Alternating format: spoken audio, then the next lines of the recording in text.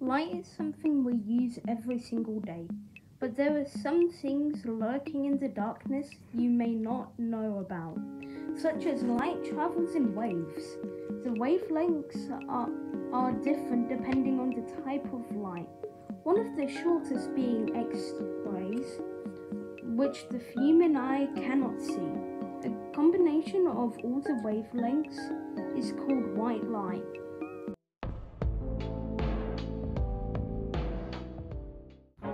Transparency is when light can pass through an object, like this piece of glass. Translucency is when some light can pass through and the rest is absorbed or scattered. For example, this curtain.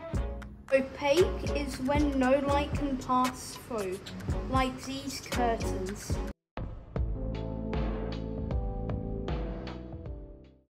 In fact, each colour is a different wavelength, red being the longest while violet being the shortest.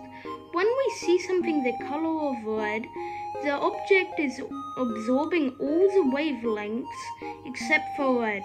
The red wavelength is reflected back to us. This applies to all the colours except black and white.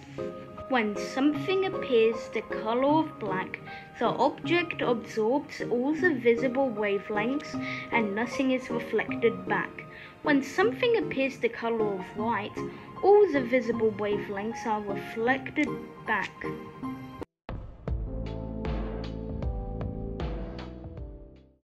A shadow is formed when the path of light is blocked by an opaque object. For example, my hand.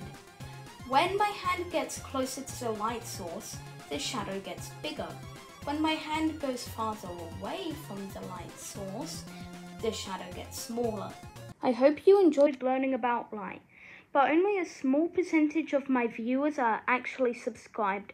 I mean, that's a pretty small percentage, so can you please subscribe? It's entirely free and you can unsubscribe later. So please consider hitting that little red button down below. Thank you.